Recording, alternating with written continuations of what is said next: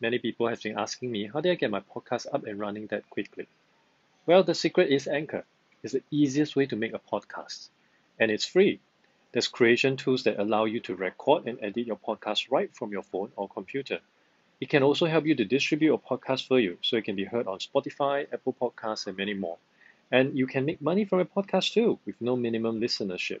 It's everything you need to make a podcast in one place. If you're interested, find out more. Download the free Anchor app or go to anchor.fm to get started. This is Money Mind on CNA938, and it's time for our Career Compass segment. I'm Lynn with Stanley, Leong.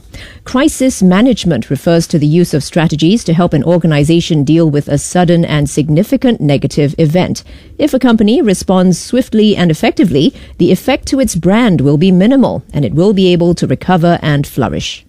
So what are the implications for companies amid the current novel coronavirus outbreak? What are some of the best practices that crisis managers should have taken into account when planning for such a scenario? Well, let's put those questions to our guest today. He is Adrian Tan, veteran HR practitioner and APAC leader at PeopleStrong, which is an HR platform. And if you'd like to join the conversation, you can call us at 66911-938 or text us at 96311-938. Well, Adrian, thanks for joining us this morning. I mentioned crisis management at the start. Would you say that this is the same as risk management? Strictly speaking, crisis management and risk management is slightly different. Crisis management is more concerned with responding to, managing, and recovering from an unforeseen event, whereas risk management is more concerned about identifying, assessing, and mitigating any activities or events that could cause harm to the business. So it's slightly different. Right. Now, besides the threat of epidemics, what other kinds of crises can companies actually come face to face with? I think if you go back to history about a decade ago, you will remember things like a terrorism attack. So that could be one crisis that would have a major impact, or maybe it's a financial crisis like what happened during the Lehman Brothers era. So all that could be an unforeseen event which most businesses would not have catered for. And what should crisis managers consider when putting together their business continuity plans in the face of, issues like this novel coronavirus outbreak? I think it is important for them to have a good understanding of what is required at the bare minimum level for businesses to continue to function. So under good practices of business continuity, there would also be provision for, if I need to restart the operations again, where is my secondary site? And if I go to a secondary site, would there be a server? Would there be a redundant server? So a lot of all these factors has to come into play. And most importantly, you cannot just put this on paper and forget about it and just dust it off when it's time to read it. You have to put this into practice as well. So periodic role play or scenario planning to run through the whole process would be important as well. Yeah, like you said earlier, these threats can come in various shapes and forms, like terrorism, you mentioned, financial crises as well can hit organizations, including, of course, the current epidemic that we're seeing. So when we talk about BCPs or business continuity plans, I suppose it's not a one-size-fits-all. I mean, the company really has to, tailor-make almost a BCP for different kinds of circumstances, wouldn't you say? Oh, definitely, Stanley, because different companies would have different kind of restraint. For example, if it's a typical corporate office environment, most of the employee could easily just work remotely as long as they have a laptop and a decent internet access. Mm-hmm. But if you're running a retail outlet, if you're running an F&B outlet, that would not be very much possible. Your remote working wouldn't work, your staggered timing wouldn't work. You just have to take note and try to apply other form of control measures that would actually make sense for your business. Now, if you're, say, a small and medium, organization, and you never had to ever put in a BCP, a business continuity plan, ever until, say, now where everyone's talking and implementing them, where can we actually go to get some sort of an idea as to how our business can consider BCP and implementing them if we're a small organization, say? Okay, so for any small organization, in fact, for any organization out there, what happened many years ago, and my company was one of the first few adopted, was the Singapore government was actually trying to push towards a BCM certification, business continuity management. So on the internet, you can find a lot of best practices when it comes to business continuity management. It is somewhat like an ISO process where you'll be taken through this many different steps, processes to ensure that it's something that is tailor-made for your organization and understand what is the best practices behind it and how you can apply it moving forward. And of course, right now you will be able to see many different practices going around in the news because of the coronaviruses. So all this stuff are also good references, but importantly, it has to be tailor-made for your organization.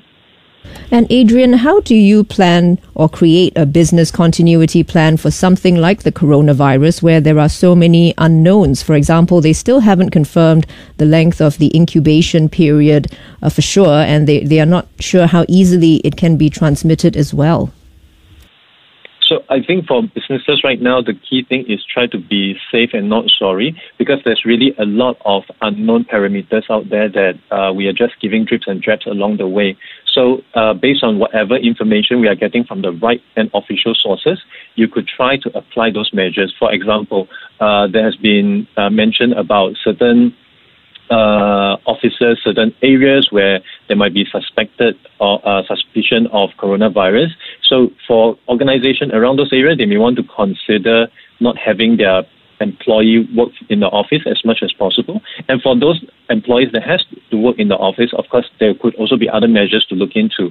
For example, temperature taking, issuing them mask, sanitizer, and also try to help them to minimize contact externally. So instead of letting them go to the food court, the mingle with crowd, maybe the company could take a stand and try to order in for everybody. So a lot of different measures can be taken in place, even though we don't really know the full extent of this virus right now.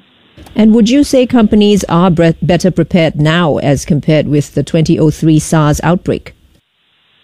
For companies that have been around since 2003, I would say definitely. I still remember some images and incidents back then. Of course, right now we have the best practices of what has happened back then, and knowing what has happened back then, it really helped us to prepare forward. And I think a lot had happened in 2003, where a lot of over panicking, a lot of rumors, a lot of things that we should not do, we should do, was actually applied back then, which of course helped us to better clarify what we should do moving forward. So I think over this period of time, it is much better planned. And of course, all the official channels, the message from the Prime Minister, all that helps for us to get a balanced view as well. Yeah, we'll talk about channels of communication in just a moment. But meantime, let's introduce you, shall we? Adrian Tan is veteran HR practitioner and APAC leader at People Strong, and he's speaking with us here on Money Mind. This is CNA938. We are discussing the best practices that crisis managers should take into account when planning for situations such as the current novel coronavirus outbreak that we're dealing with. If you would like to join our conversation, you can call us at 669-11938 or text us at 963-11938. Now, Adrian, how should companies effectively communicate on what to do, what not to do during this outbreak period? I mean, here at MediaCorp, at least from where we are, we have communications via email, via text messages as well, and a lot of posters being stuck all over campus here at MediaCorp. What would you say would be the best way to communicate? I think that's a really good reference.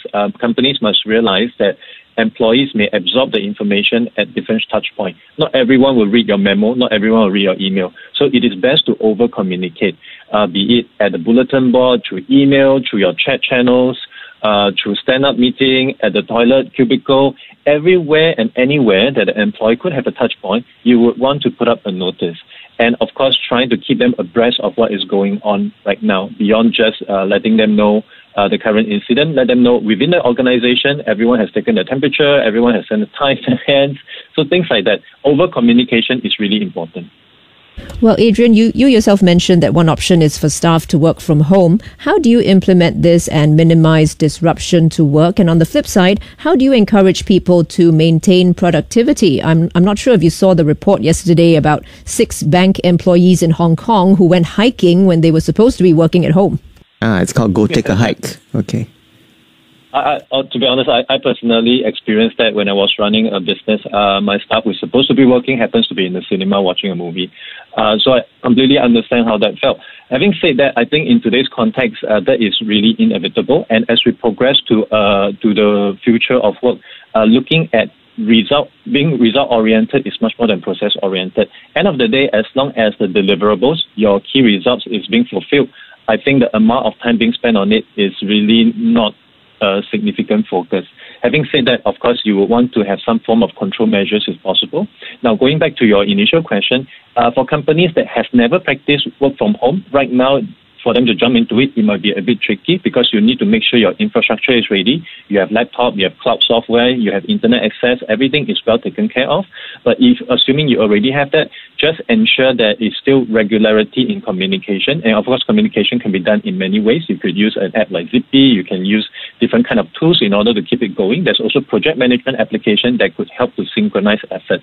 But again, most importantly, having that touch point, having that check-ins on a regular basis is very, very important. And most importantly, of course, is to set up very clear guidelines for everyone, what to expect, what to do, what you're expected to do, what is the outcome, and this is how we can work together and tide through this period.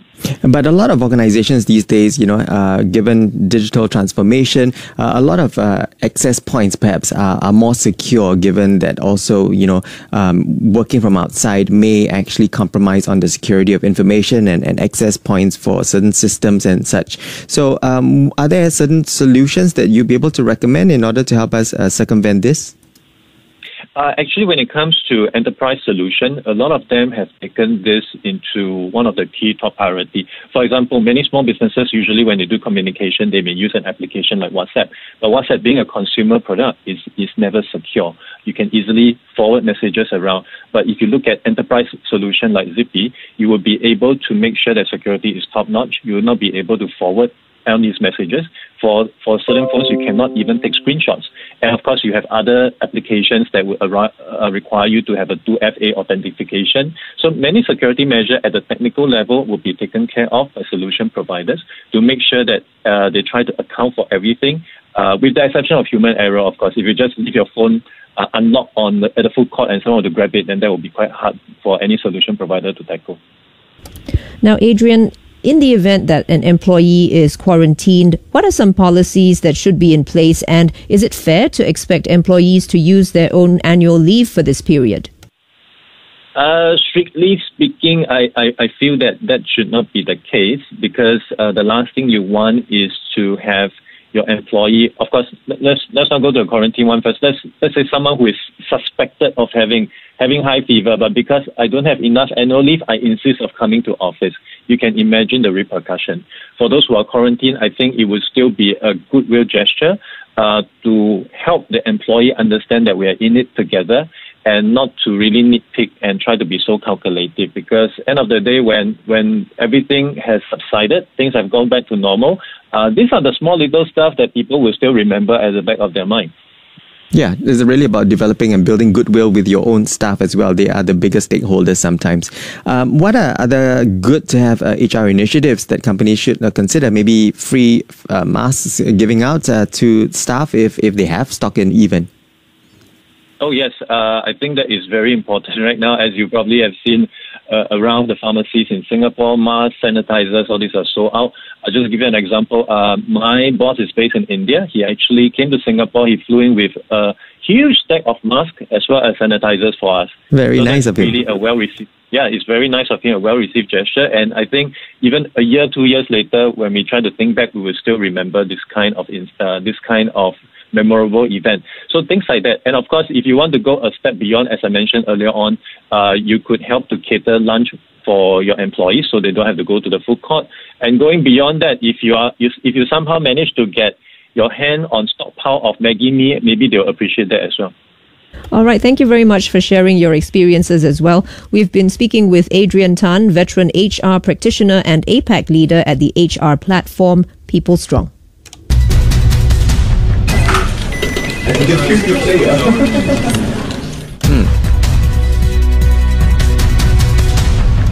Instant noodles for lunch. That was an idea just planted into my head. Talking about BCP, we hope that your organization has already put them in place, and we hope that's not been too much of, throwing your work into a little bit of a disarray. But I think it'll take a little bit of time to settle into perhaps what is the new normal at your organization with the work that you have to do. And I like what he said about, over communicating. I think there's no other better time than now to just be over overly, if you like, naggy, not naggy, but in a way ensuring that all staff at different touch points have the opportunity to interface with the messages that you are trying to put out, especially when you roll out new plans, new systems, new schedules as well. Earlier there was Adrian Tan joining us from People Strong. This is Money Mind here on CNA 938.